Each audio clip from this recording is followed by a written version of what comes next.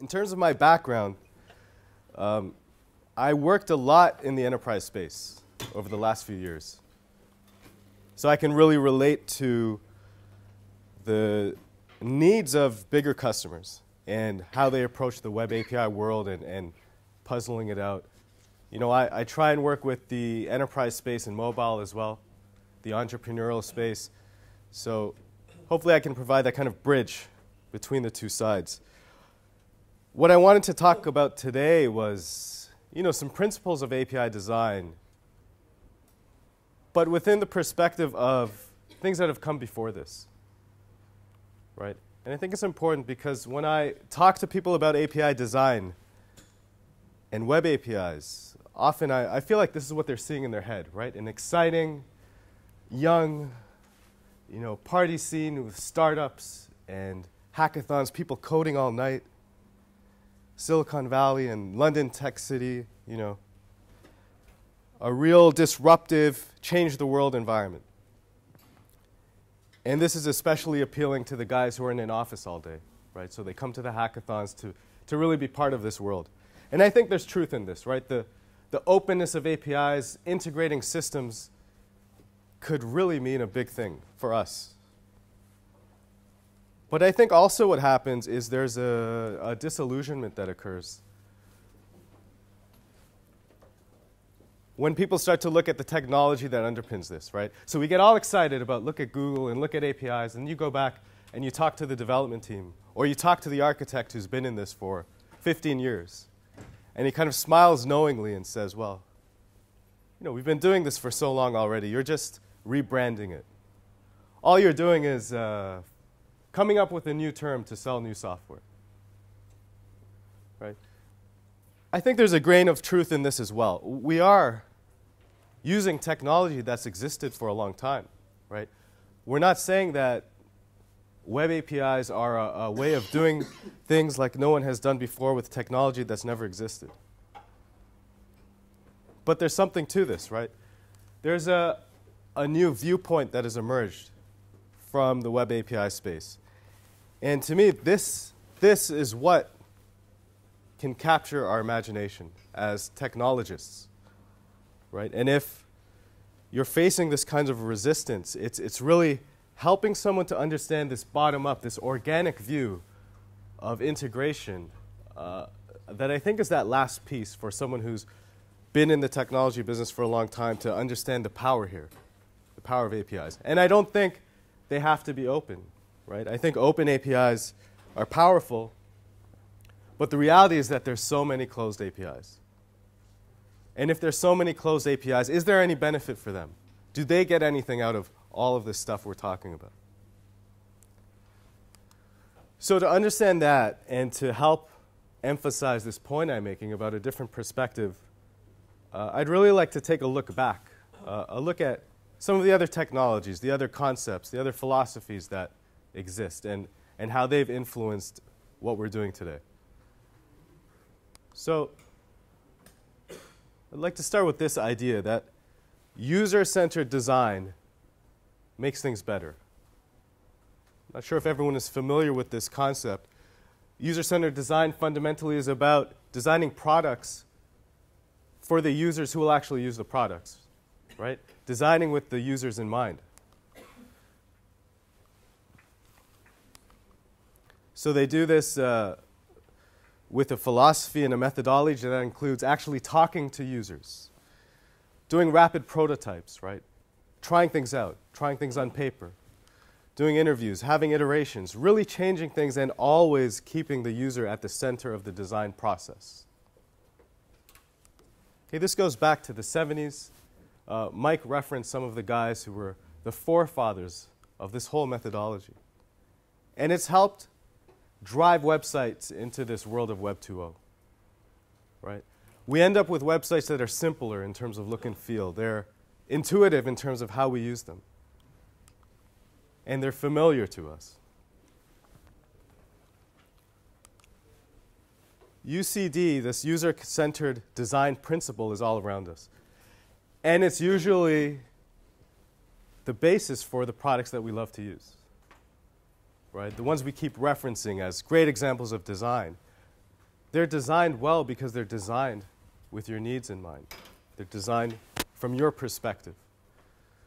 So can we apply this idea that's worked in the past, this idea that's produced great products? We talk about APIs as products. Can we apply a UCD, a user-centered design methodology, to this world? Right? And we can, but I think we need to identify the differences here.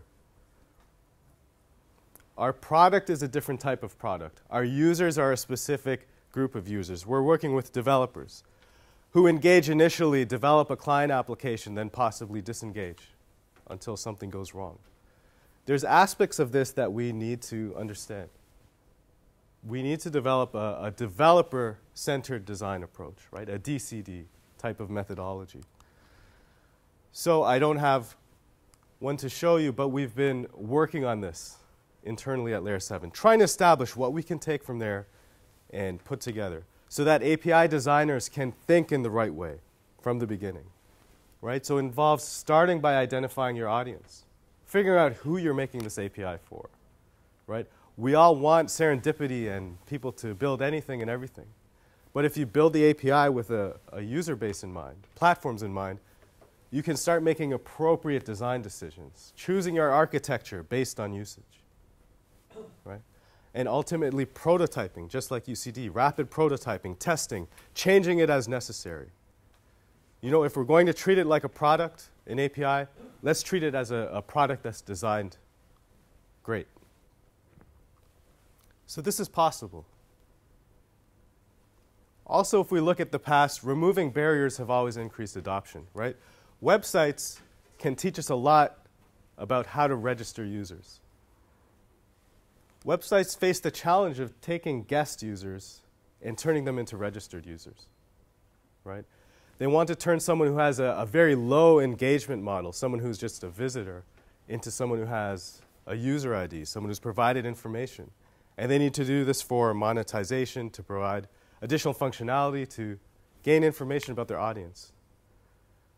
We have the same needs in the web API space, right? We want developers to come in and get engaged, register with us, and use our APIs.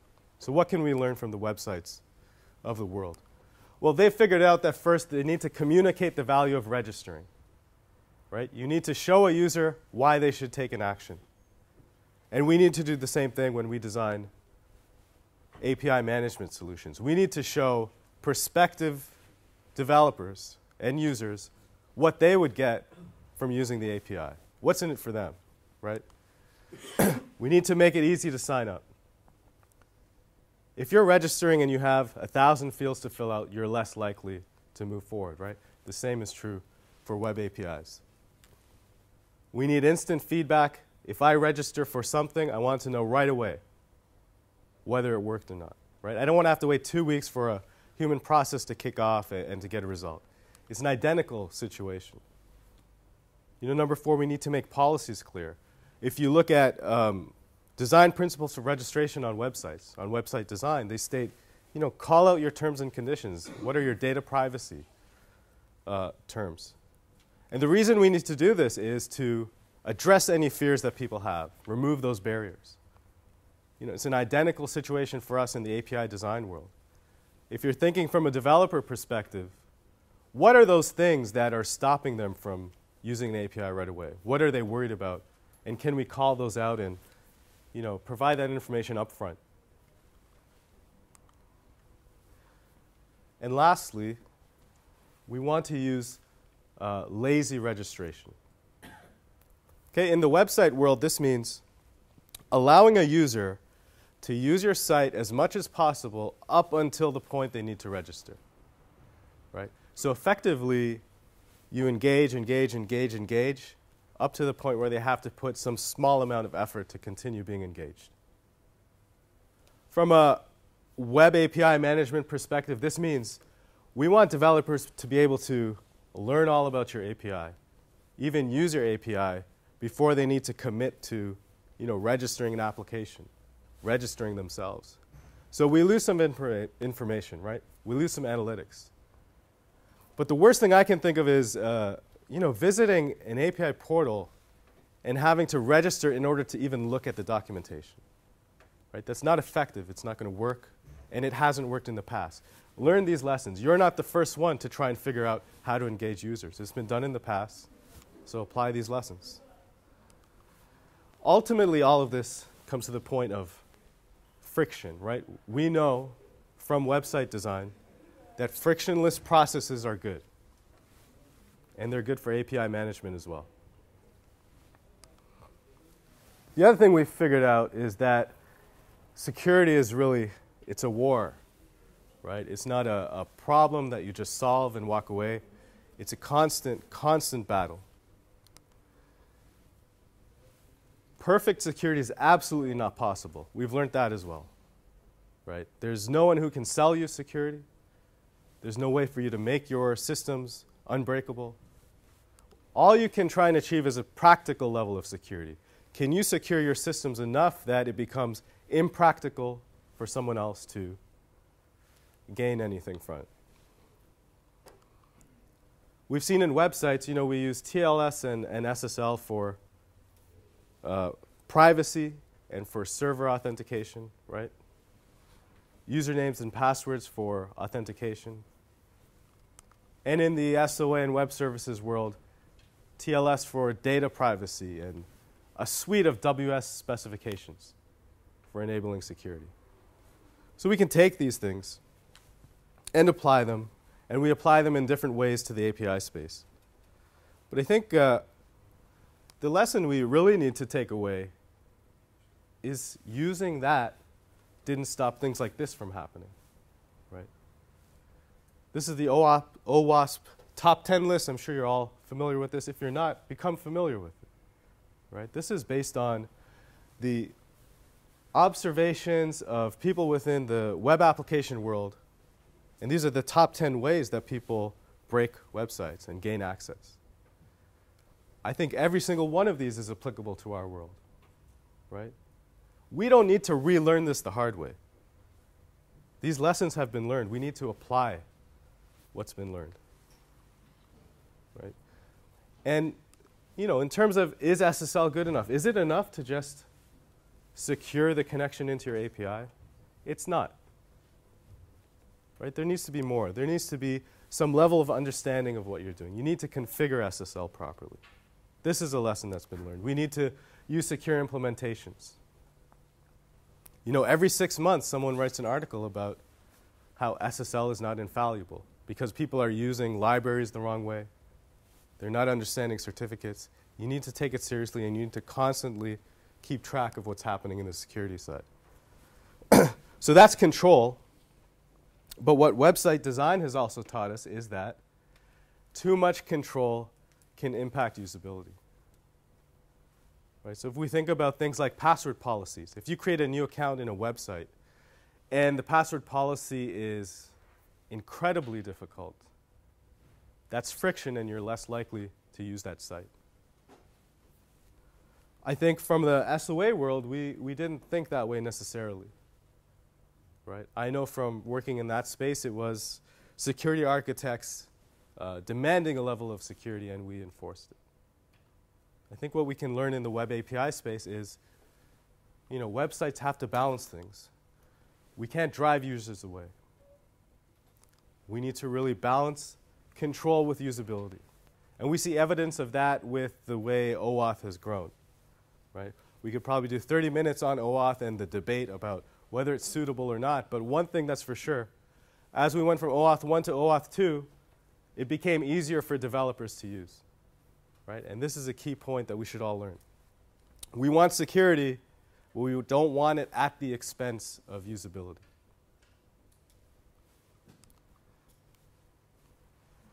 We also know that hypermedia can make life easier, and it's true. Right? There's trivial examples. The World Wide Web is based on this concept. The way we surf websites, we use links to travel from page to page, to go from piece of information to another piece of information. We use forms to manage how we provide data to the server. Right? All of this exists. But somehow it hasn't translated to our web API space easily. Right? Now, there's going to be other sessions over the next 2 days if you want to dive deeper into the hypermedia side, right? But all I'm saying is we should be able to take aspects of this world right now, today. It doesn't have to be the API of the future. Things like links, they make sense. They're proven to be effective. And we should be able to apply those today within API design.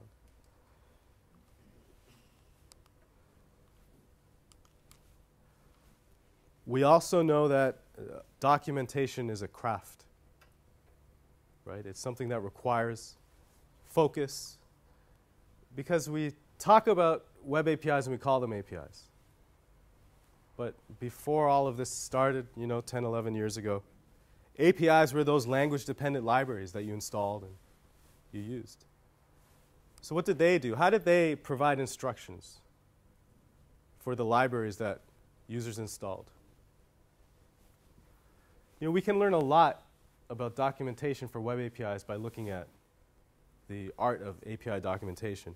And I think it's funny that, I don't know if it's people in this room, but I've certainly worked with customers who are surprised to find out that there's a wealth of information on how to document APIs, right? It's a full profession in itself. There's so much to learn in there. And it really comes down to, this central theme of thinking like a developer, taking this user-centric approach and developing your information in a way that it makes sense for them, right? Making information accessible and referenceable, non-linear, using small nuggets of information that are easy to digest, and thinking task-based, right? These are the things that have made traditional API documentation good, and we can apply all of that. Good documentation ultimately improves usability. We'll get higher adoption if we document effectively. And examples are the real meat here, right? Examples are like illustrations. We want to use a lot of them. I haven't heard yet anyone complaining about too much examples, right, or too many examples.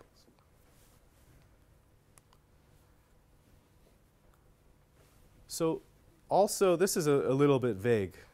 We'll drill in here. Effective management is critical. Okay, and this is a lesson we've learned, I think, primarily from SOA governance. So I've been involved in this space as well. And I know that SOA governance, this is the short form. Any slide about SOA governance is usually very long. But in summation, it's about enforcing some form of access control, promoting usage, right? Promoting usage of services, providing discovery documents, a library of artifacts, and providing some sense of visibility of what's happening. On the surface, that's pretty similar to API management. Right? We see a lot of the same type of ideas. Enforce access control. Promote usage, but this time API usage. Provide API documentation instead of discovery documents. And provide usage visibility. It's the same general idea. But I really think that SOA governance is rooted in a different area. It answers a slightly different question.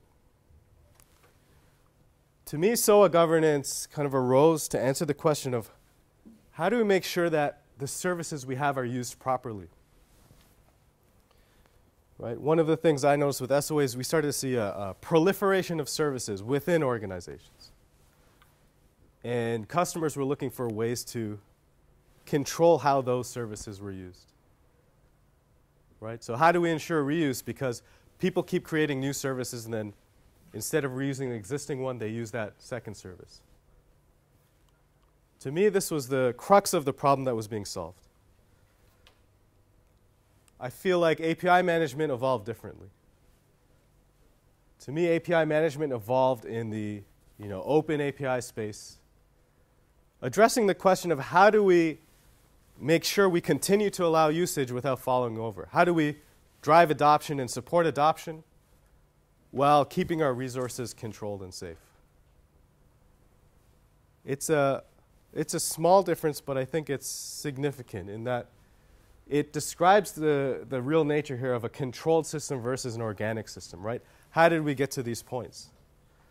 when I look at that SOA space, you know, it's, to me, a world of centralized rules, of architects who make decisions and then they're carried forth. There's a real opportunity for us in that large business world, in the enterprise world, to learn the lessons of organic systems, right? Not necessarily to become organic, but organic systems that develop in this way where it's not a mandated policy, but you know, we see survival of the fittest, API publishers competing against other API publishers to get the most adoption. It creates a level of efficiency. It creates a level of innovation that we can learn from. But what can we learn from SOA governance in the API management world? I think one thing is, you know, we can really represent organizations effectively with SOA governance, right? And that's something that's not always present in API management solutions. Especially if you're building private APIs for B2B integration, you need that additional metadata. And we can take that from the governance world. I think complexity sucks, and I think that there's a lot of it in SOA governance. Right? In these organic systems that developed, they're simple, they're focused, they solve specific problems. And a lot of times, SOA governance solutions try and solve massive problems across an entire organization and lose that focus. Right? So if we're going to do management or governance, whatever you want to call it, you need small, bite-sized pieces that solve real problems. Right? And we need to focus on the user. We don't force users to use tools. We use tools that users want to use. That's the only way to be effective. So lastly, I think we've also learned abstraction saves time and effort, right, over the last 12, 14 years in terms of architecture. And I'm talking from a real implementation perspective, not from a REST theory perspective. So in SOA, we had ESBs. They were useful, I think, a little bit complicated, but useful. And they did useful things for us, right? Transformation and content-based routing, logging and security enforcement. They were useful because they abstracted these pieces off to another component. So we were able to focus on implementation without duplicating this kind of operational functionality. Particularly, offloading security functionality makes sense. Okay? We touched on the fact that security is difficult. It's like a war. You don't want to have to focus on building great APIs as well as staying up to date on everything to do with security, right? If you can offload this, you're in better shape. It's hard to do security correctly. And we learned that lesson from the web services and web app worlds. We should be applying it to the web API space as well. We've also learned that if you offload parts of your interface, right, you can gain a better level of consistency.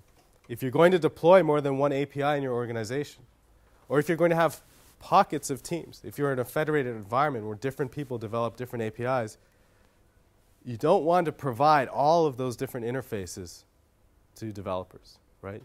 You need consistent interfaces to stay simple, to stay familiar. And API proxies, API gateways, whatever you want to call the product, can help with that. Right? So this idea of abstraction is useful and it's effective.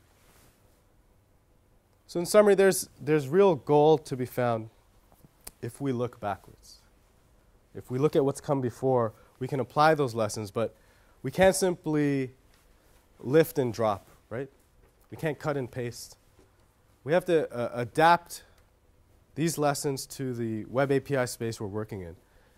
And I think the central theme that we can take away, you know, if it's not just about technology, and it's not just about being open, to me this viewpoint, this idea that we're designing interactions from a developer perspective, right? We're focused on the interaction itself, not the service, not the model, not the data, not the code. It's the interaction that's the key.